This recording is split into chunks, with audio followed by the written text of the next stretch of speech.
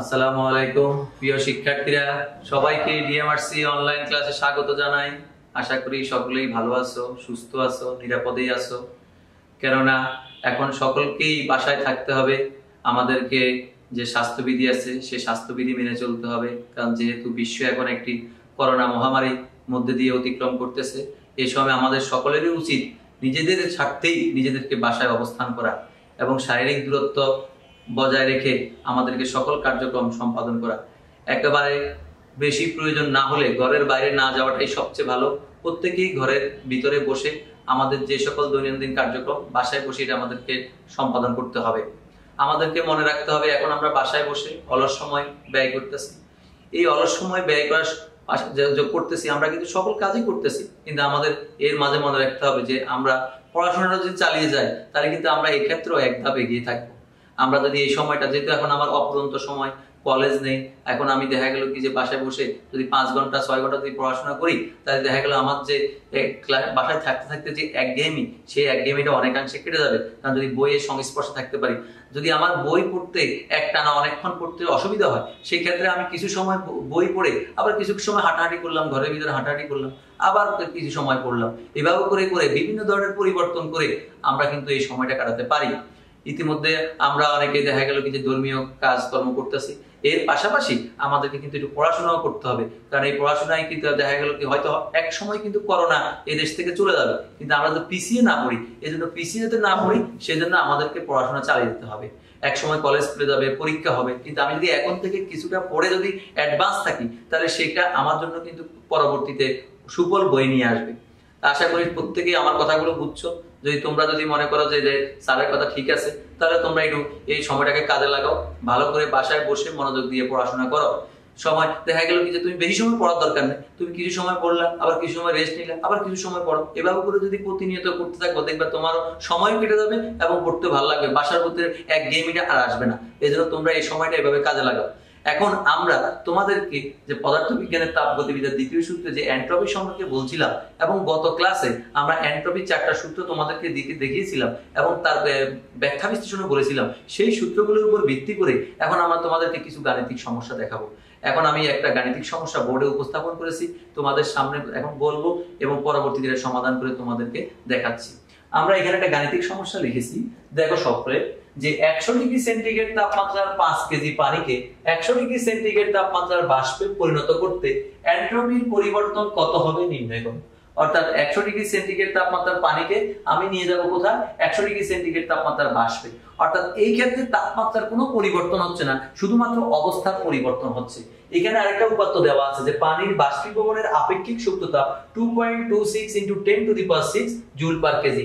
আমি তোমাদেরকে গত ক্লাসে বলেছিলাম যে এই মানটা অঙ্কে হয়তো দেওয়া থাকতে পারে, আবার নাও দেওয়া থাকতে পারে। যদি না দেওয়া থাকে তাহলে সেই ক্ষেত্রে আমাদেরকে জেনে রাখতে হবে, আর যদি দেওয়া থাকে তাহলে আমার জন্য ভেরি গুড, যে আমার আছে এটা, আমি প্রশ্ন থেকে দেখে লিখতে পারবো। আর যদি দেওয়া না থাকে সেক্ষেত্রে আমি মুখস্থ জেনে রাখা ভালো, তাহলে আমি কি করবো, এটা সমাধান করতে পারবো। তাই এখন আমি অঙ্কটা করার চেষ্টা করতেছি, তোমরা সকলে একটু মনোযোগ দিয়ে লক্ষ্য করো, খেয়াল করো। আমরা এখানে দেখতেছি যে 100 ডিগ্রি সেন্টিগ্রেড তাপমাত্রার পানি, এখানে হলো পানি আর যাবে হলো বাষ্পে যাবে। এটার তাপমাত্রা 100 ডিগ্রি সেন্টিগ্রেড, আবার এটার তাপমাত্রা 100 ডিগ্রি সেন্টিগ্রেড। পানি থেকে বাষ্পে আমরা এখানে দেখলাম যে তাপমাত্রার কিন্তু কোনো পরিবর্তন হয় নাই, শুধুমাত্র অবস্থার পরিবর্তন হয়েছে। এখানে ছিল পানি আর এখানে হলো বাষ্প। তা আমি তোমাদেরকে বলেছিলাম যখন পানির থেকে বাষ্পে যায় তখন আমরা কোন সূত্রটা অ্যাপ্লাই করব। এখন আমরা সেই সূত্রটা তোমাদেরকে দেখাচ্ছি। আমরা ds is equal to, এখানে আমরা লিখতে পারবো mLv/T। এখন আমার এখানে কি কি মান দেওয়া আছে? m এর মান দেওয়া আছে, আমার ভর m, এটা দেওয়া আছে 5 কেজি। এরপরে আমার এখানে পানির বাষ্পীভবনের আপেক্ষিক সুপ্ততাপ, পানির বাষ্পীভবনের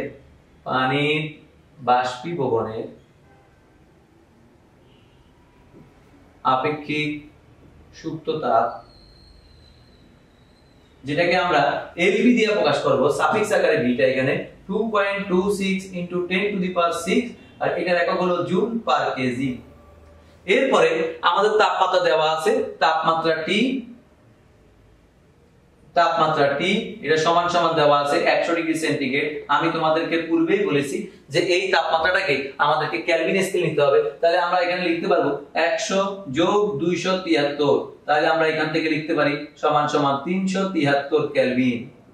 এখন আমরা এই সকল উপাত্ত যদি আমাদের সূত্রের মধ্যে বসাই তাহলে কিন্তু আমরা এনট্রপির পরিবর্তনটা পেয়ে যাচ্ছি। তাহলে আমরা লিখতে পারি ds এখানে আমার m এর মান হলো 5, lv এর মান হলো 2.26 × 10⁶ আর t এর মান হলো 373। এখন যদি এটাকে আমি যদি ম্যাথমেটিক্যালি যদি সমাধান করি সেই ক্ষেত্রে আমি যে মানটা পাবো যে এখানে পাবো যে 30,294.91, এটার একক হলো জুল পার কেলভিন, কারণ এনট্রপির একক হলো জুল পার কেলভিন। অর্থাৎ খুবই সহজ, খুবই সিম্পল। যদি আমি শুধুমাত্র সূত্র জানি, অধ্যায় সম্পর্কে যদি আমার সঠিক ধারণা থাকে এবং সূত্রটা জানি, তাহলে কিন্তু ফিজিক্সের অঙ্ক করে আসা প্রত্যেক ছাত্রের জন্যই সহজ। কিন্তু তোমাদেরকে মনে রাখতে হবে যে আমাদেরকে অবশ্যই সূত্র সম্পর্কে আগে ধারণা থাকতে হবে। যদি আমি এই সূত্র সম্পর্কে ধারণা থাকে এবং সূত্র অঙ্কের মধ্যে কি কি উপাত্ত দেওয়া আছে যদি আমি এটা যদি আইডেন্টিফাই করতে পারি, তাহলে আমার অঙ্ক করাটা কোনো কঠিন ব্যাপার নয়। আশা করি প্রত্যেকেই অঙ্কটি বুঝতে পেরেছে। প্রিয় শিক্ষার্থীরা, আমরা এনট্রপি নিয়ে আরো একটি গাণিতিক সমস্যা বোর্ডে এখন তোমাদের সামনে উপস্থাপন করেছি। তোমরা একটু মনোযোগ দিয়ে লক্ষ্য করো। আমরা এখানে কি লিখেছি যে 0 ডিগ্রি সেন্টিগ্রেড তাপমাত্রা 0.50 কেজি বরফকে 0 ডিগ্রি সেন্টিগ্রেড তাপমাত্রা পানিতে পরিণত করতে এনট্রপির পরিবর্তন কত হবে নির্ণয় করো। এখানে একটা আমাদের জন্য মেসেজ দেওয়া আছে যে বরফ গলনের আপেক্ষিক সুপ্ততাপ 3.36 × 10⁵ জুল পার কেজি। তাহলে আমরা এখানে দেখলাম যে 0 ডিগ্রি সেন্টিগ্রেড তাপমাত্রার বরফকে আমাকে 0 ডিগ্রি সেন্টিগ্রেড তাপমাত্রার পানিতে দিতে হবে। এই ক্ষেত্রে আমি দেখলাম যে তাপমাত্রার কোনো পরিবর্তন হচ্ছে না, শুধুমাত্র অবস্থার পরিবর্তন হচ্ছে এবং বরফের পরিমাণ এখানে দেওয়া আছে 0.50 কেজি। তাহলে এখন বরফ গলনের আপেক্ষিক সুপ্ততাপের মান দেওয়া আছে। এখন আমরা যে গাণিতিক সমস্যাটা এটা সমাধান করার চেষ্টা করি। এখন আমরা জানি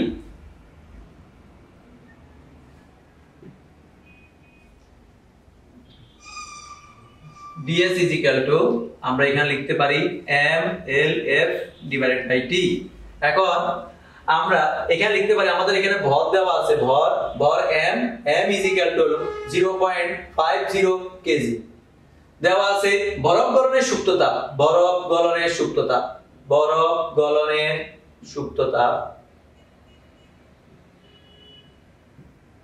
LF এটার মান হলো 3.36 × 10⁵, এটা হলো জুল পার কেজি। এরপরে দেওয়া আছে তাপমাত্রা T হলো 0 ডিগ্রি সেন্টিগ্রেড। কেউ যদি 0 লিখে দেয় তাহলে কিন্তু অঙ্ক সম্পূর্ণ বরবাদ হয়ে যাবে। আমাদেরকে 0 এর সাথে 273 যোগ করতে হবে, তাহলে আমরা পাবো 273 কেলভিন। এখন আমরা এখানে দেখতে পেয়েছি আমাদের এই অঙ্কটার ক্ষেত্রে আমরা দেখতে পেয়েছি যে আমরা বরফ থেকে পানিতে যাব। এটা হলো বরফ থেকে আমরা যাব পানিতে। আমরা এটা লক্ষ্য করেছি এই বরফের তাপমাত্রা 0 ডিগ্রি সেন্টিগ্রেড, পানির তাপমাত্রা 0 ডিগ্রি সেন্টিগ্রেড। অর্থাৎ এক্ষেত্রে তাপমাত্রার কোনো পরিবর্তন হয় নাই, শুধুমাত্র অবস্থার পরিবর্তন হয়েছে। তাহলে এখন আমরা এখান থেকে লিখতে পারি ds হলো m এর মান আমরা দিয়ে দিলাম 0.50, lf এর মান দিলাম 3.36 × 10⁵। এবার t এর মান আমরা দিয়ে দিলাম 273। সকলে নিশ্চয়ই বুঝতে পেরেছো যে এখন আমরা যদি এটা ক্যালকুলেশন করি তাহলে আমরা পাবো 615.38 জুল পার কেলভিন। তোমরা যদি ক্যালকুলেটর ব্যবহার করে যদি অঙ্কটা সমাধান করো দেখবা তোমরা উত্তর পাবে 615.38 জুল পার কেলভিন। আশা করি প্রত্যেকে অঙ্কটি বুঝতে পেরেছো। সবাই যদি মনোযোগ দিয়ে লক্ষ্য করো, এটা একবার সহজেই বোঝার ব্যাপার, এখানে কোনো প্রবলেম হওয়ার কথা নয়। আশা করি সকলেই বুঝতে পেরেছো। এখন আমরা এই অঙ্কটা এখানে সমাপ্ত করছি। প্রিয় শিক্ষার্থীরা, আমরা আরো একটি গাণিতিক সমস্যা বোর্ডে উপস্থাপন করেছি, সকলে একটু লক্ষ্য করো। এখানে গাণিতিক সমস্যাতে কি লেখা আছে আমরা একটু দেখি। 0 ডিগ্রি সেন্টিগ্রেড তাপমাত্রার 5 কেজি পানিকে 100 ডিগ্রি সেন্টিগ্রেড তাপমাত্রায় উত্তীর্ণ করতে এনট্রপির পরিবর্তন নির্ণয় করো। একটা এখানে উপাত্ত দেওয়া আছে যে পানির আপেক্ষিক তাপ 4200 joule per KG per kelvin. আমরা এখন দেখতে পেলাম যে 0 ডিগ্রি সেন্টিগ্রেড তাপমাত্রার পানিকে 100 ডিগ্রি সেন্টিগ্রেড তাপমাত্রার পানিতে উত্তীর্ণ করতে হবে। এই কথার অর্থ হলো তাপমাত্রার পরিবর্তন হচ্ছে, আর যখন তাপমাত্রার পরিবর্তন হবে তার জন্য কি সূত্র আমরা অ্যাপ্লাই করব সেই সম্পর্কে আমি তোমাদেরকে আগেই ধারণা দিয়েছি। এখন আমরা ওই সূত্র ব্যবহার করে এই গাণিতিক সমস্যার সমাধানের চেষ্টা করব। তোমরা সকলেই মনোযোগ দিয়ে লক্ষ্য করো। তাহলে আমরা দেখব যে এখানে 0 ডিগ্রি সেন্টিগ্রেড তাপমাত্রার পানিকে আমরা নিয়ে যাব 100 ডিগ্রি সেন্টিগ্রেড তাপমাত্রার পানিতে। এই ক্ষেত্রে তাপমাত্রার পরিবর্তন হয়েছে কিন্তু অবস্থার পরিবর্তন হয় নাই। অর্থাৎ এখানেও পানি আছে 0 ডিগ্রি সেন্টিগ্রেড তাপমাত্রার পানি, এই ক্ষেত্রেও পানি আছে কিন্তু এই ক্ষেত্রে তাপমাত্রা 0 ডিগ্রি সেন্টিগ্রেড আর এই ক্ষেত্রে তাপমাত্রা 100 ডিগ্রি সেন্টিগ্রেড। এখন এই ক্ষেত্রে আমাদের কি কি উপাত্ত দেওয়া আছে সেই উপাত্ত আগে আমরা লিখে নিই। আমাদের এখানে দেওয়া আছে তাপমাত্রা, যদি আমরা এটাকে T1 ধরি তাহলে T1 0 ডিগ্রি সেন্টিগ্রেড। এটাকে আমরা যদি কেলভিন স্কেলে নিয়ে যাই তাহলে 0 + 273 সমান হলো 273 কেলভিন। এরপরে দেওয়া আছে 100 ডিগ্রি সেন্টিগ্রেড, তাহলে আমরা লিখতে পারি T2 100 ডিগ্রি সেন্টিগ্রেড, তাহলে আমরা লিখতে পারবো 100 + 273 তাহলে সমান হবে 373 কেলভিন। এরপরে আমাদের দেওয়া আছে পানির আপেক্ষিক তাপ S সমান আমরা লিখতে পারবো 4200 joule per KG per kelvin. এরপরে আমাদের দেওয়া আছে ভর, পানির ভর দেওয়া আছে m দেওয়া আছে 5 কেজি। এখন আমরা যে সূত্রটা অ্যাপ্লাই করব সেই সূত্রটা হলো ds ms ln T2 / T1। এখন আমরা আমাদের সকল উপাত্ত আছে, এখন আমরা সূত্রের মধ্যে সকল উপাত্ত উপস্থাপন করে ক্যালকুলেশন করলে আমাদের উত্তর আমরা পেয়ে যাব। তাহলে আমরা m এর মান লিখতে পারি 5, s এর মান 4200 ln T2 এর মান আমরা পাইলাম 373 আর T1 এর মান পেলাম 273।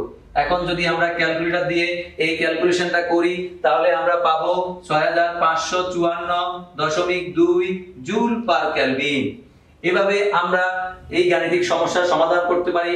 আশা করি প্রত্যেকেই গাণিতিক সমস্যাটি বুঝতে পেরেছো এবং কিভাবে সমাধান করতে হবে সে সম্পর্কে বলেছি। আগে গাণিতিক সমস্যার মধ্যে দেখবা কি কি উপাত্ত দেওয়া আছে তা আমরা লিপিবদ্ধ করব। লিপিবদ্ধ করার পরে যদি অধ্যায় সম্পর্কে আমাদের ধারণা থাকে তাহলে আমরা সূত্র পেয়ে যাব, সেই সূত্রে অ্যাপ্লাই করলে আমরা কিন্তু আমাদের অঙ্কটা সমাধান করে ফেলতে পারবো। আশা করি সকলেই বুঝতে পেরেছো। প্রিয় শিক্ষার্থীরা, আমরা আরো একটি গাণিতিক সমস্যা তোমাদের সামনে উপস্থাপন করেছি, তোমরা একটু মনোযোগ দিয়ে লক্ষ্য করো। এখানে আমরা লিখেছি যে 100 ডিগ্রি সেন্টিগ্রেড তাপমাত্রায় 0.5 কেজি পানি 100 ডিগ্রি সেন্টিগ্রেড তাপমাত্রার বাষ্পে পরিণত হলো, এনট্রপির পরিবর্তন নির্ণয় করো। নিচে একটা লাইন লেখা আছে যে পানির বাষ্পীভবনের আপেক্ষিক সুপ্ততা 2.26 × 10⁶ জুল পার কেজি।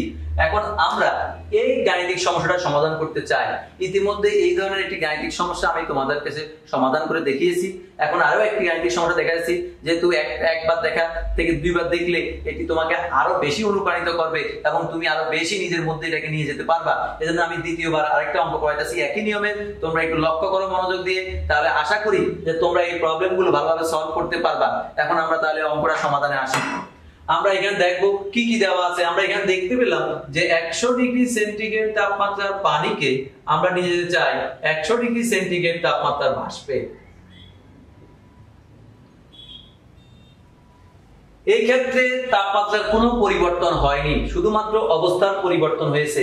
পানির তাপমাত্রা 100 ডিগ্রি সেন্টিগ্রেড, বাষ্পের তাপমাত্রা 100 ডিগ্রি সেন্টিগ্রেড, অর্থাৎ তাপমাত্রা একই রয়েছে, শুধুমাত্র অবস্থা পরিবর্তন হয়ে পানি বাষ্পতে রূপান্তরিত হয়েছে। তাহলে এখানে আমাদের তাপমাত্রা হলো T, তাপমাত্রা T সমান আমরা লিখতে পারি 100 ডিগ্রি সেন্টিগ্রেড। তাহলে আমরা এটাকে লিখতে পারি 100 + 273, তাহলে আমরা পাবো 373 কেলভিন। সকলে বুঝতে পেরেছো? দেওয়া আছে পানির বাষ্পীভবনের আপেক্ষিক সুপ্ততা, এটাকে আমরা প্রকাশ করি এলভি দ্বারা। এটার মান হলো 2.26 × 10⁶, এটা হলো জুল পার কেজি। আমাদের এখানে ভর দেওয়া আছে, পানির ভর m, এটা সমান আমরা লিখতে পারি 0.5 কেজি। এখন আমরা আমাদের যে সূত্র আছে সেই সূত্রের মধ্যে থেকে আমরা যদি এই সূত্রটা ব্যবহার করি যে আমরা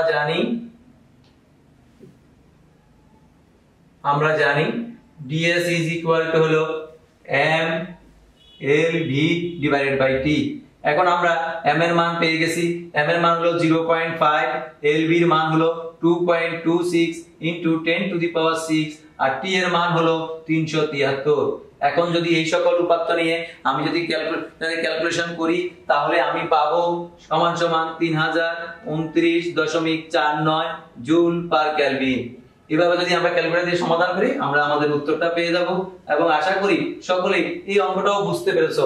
আমরা যদি মনোযোগ দিয়ে সকলে খেয়াল করি তাহলে আমরা দেখতে পাবো যে অঙ্কটা সহজ। যদি একটু খালি বুদ্ধি খাটায় করি তাহলে কোনো ব্যাপার নয়। এখানে আমার কি কি দেওয়া আছে, প্রথমে তাপমাত্রা দেওয়া ছিল, আমি তাপমাত্রা লিখলাম, দেওয়া আছে পানির বাষ্পীভবনের সূক্ষ্মতাপ, সেটা আমি লিখলাম, দেওয়া আছে আমার ভর, এটা লিখলাম। যেহেতু 100 থেকে 100 আমি তোমাদেরকে বলেছি যদি 100 থেকে 100 তে যায় সেই ক্ষেত্রে আমরা যে সূত্রটা অ্যাপ্লাই করব সেটা হলো ds mLb/t। আমরা m এর মান পেয়ে গেলাম, lb এর মান পেয়ে গেলাম, তারপর t এর মান পেয়ে গেলাম, বসাই দিলাম, বসাই দেওয়ার সাথে সাথে আমরা ক্যালকুলেটর দিয়ে উত্তর বের করলাম 3029.49 জুল পার কেলভিন। আশা করি সকলেই যে সকল অঙ্ক আমরা তোমাদেরকে দেখানোর চেষ্টা করেছি সবই বুঝতে পেরেছো। যদি তোমরা বুঝতে পারো তাহলে এই ধরনের যে সকল অঙ্ক তোমাদের বইতে আসবে বা তোমরা দেখবা, তোমরা এগুলো করার চেষ্টা করবা, দেখবা যে কোনো ব্যাপার না। যদি খালি একটু মনোযোগ দিয়ে বাসায় পড়াশোনা করো কোনো ব্যাপার না, শুধু মনোযোগ দিয়ে পড়াশোনা করতে হবে, মনটাকে সবসময় ঠিক রাখতে হবে যে আমাকে পড়তে হবে, আমাকে জীবনে একটা ভালো জায়গায় যেতে হবে, এরকম মানসিকতা সবসময় নিজের মধ্যে পোষণ করতে হবে। এবং যদি এই ধারণা পোষণ করতে পারো তাহলে দেখবা তুমি অবশ্যই একটা কাঙ্ক্ষিত পর্যায়ে তুমি চলে যেতে পারবা। আশা করি প্রত্যেকেই যদি আমার ক্লাস তোমরা যদি লক্ষ্য করে থাকো তাহলে তোমাদের আশা করি বুঝতে অসুবিধা হওয়ার কথা নয়। সেই আশা করি সকলেই বুঝতে পেরেছো। অতএব আজকে এই পর্যন্তই। সকলে ভালো থেকো, সুস্থ থেকো, নিরাপদ থেকো, বাসায় থেকো, মা বাবার কথা শুনো, কোনো অবস্থাতেই বাসার বাইরে যাবে না, কারণ এখন গুরুত্বপূর্ণ সময়, যে কোনো সময় দেখা গেল তুমি আক্রান্ত হতে পারো, এই জন্য বাসার বাইরে না যাওয়াটাই শ্রেয়। বাসায় সব সময় থাকবা, নিরাপদে থাকবা, মা বাবার কথা শুনবা, ঠিক মতো পড়াশোনা করবা, ঠিক মতো চলাফেরা করবা। ধন্যবাদ সকলকে।